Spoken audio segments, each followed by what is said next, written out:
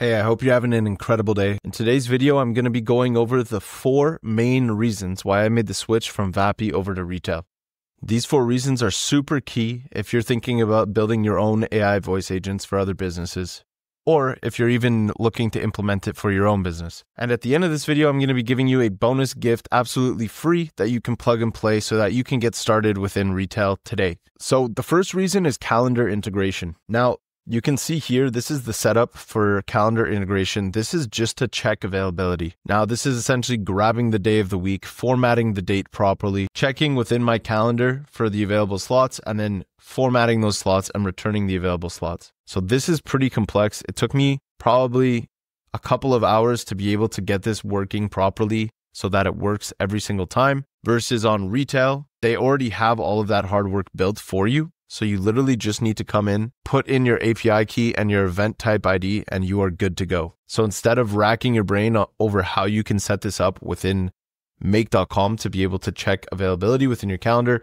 this comes as a pre-made feature within Retell, allowing you to instantly integrate within clients' calendar at a much faster pace. Now, the second point, this is a pretty big point in my opinion, is the ability for a test LLM. So whenever you want to test your agent to make sure that it's working properly, to make sure that the tool calls are executing how they should, with Vapi, you need to call the agent every single time.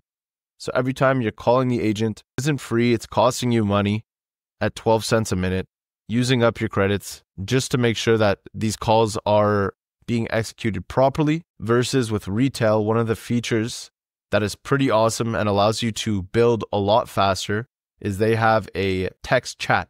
So you can talk and test your LLM just through chatting with it. It allows you to iterate faster. You can see the tool calls. You can see what's being fired off here. So if you look right here, you can see the tool that's being used, the result from that tool. You can expand and see exactly if the tools are firing properly. And the best part is that it's completely free to do this. So you're not wasting credits as you try to refine and build your agent so that it's ready to plug into your client's business. Now, the third thing that I want to talk about is SIP trunk integration. So a lot of clients, they have existing telephony providers. They don't want to switch to Twilio. And as a result of that, when you start building voice agents, you'll very quickly see that you need to do something called SIP trunking. Now, I have another video that explains exactly what this is if you're looking for more information on that. But it's essentially connecting you to a different telephony provider so that your AI agent can connect and have conversation. And so with Vapi, the 2 that they have natively integrated are Twilio and Vonage.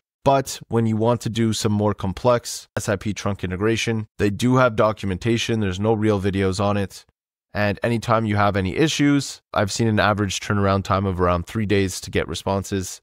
And when you have clients that are relying on you, this doesn't really work. Now, the cool thing about Retell is they do have pretty similar documentation to Vapi, but I think that the way that they've set up their business is a SIP trunk integration first, because they realize that a lot of businesses are already on different telephony providers. They don't want to make the switch. They want to maintain their existing phone number. And so really they support any telephony system.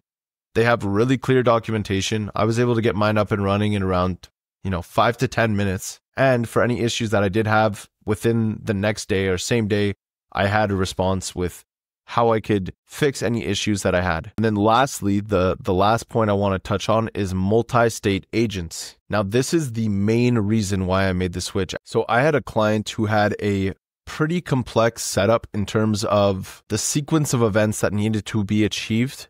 And it just wasn't reliable with one singular system prompt. And because of this, we needed to look into multi-state agents. Now, Vapi calls this blocks or squads, which is the ability to have multiple agents work together. And the reason this is important is because if you have too big of a system prompt, what ends up happening is it doesn't always follow the sequence of events properly. So let's say in the case of my client, one of the questions was if they rent or own their home. So let's say you were to be the homeowner, it would then go to the next step. And that next step was to see if they rent or own their water heater.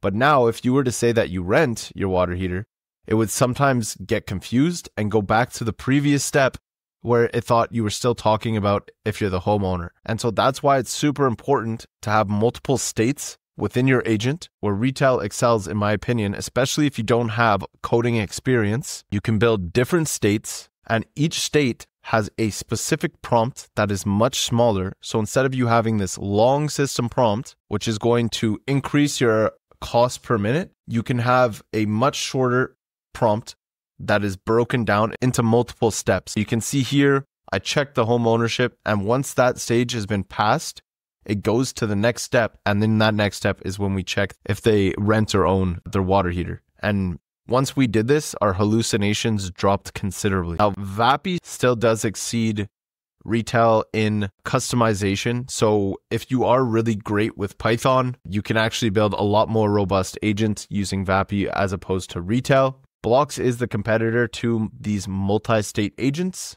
But at the current time, and this is literally from today, you can see that their software developer has said that the blocks are not ready for production or development use. So I do think that Vapi will introduce this, and it probably will be great. And at that point, it might be worth reconsidering which agent to use.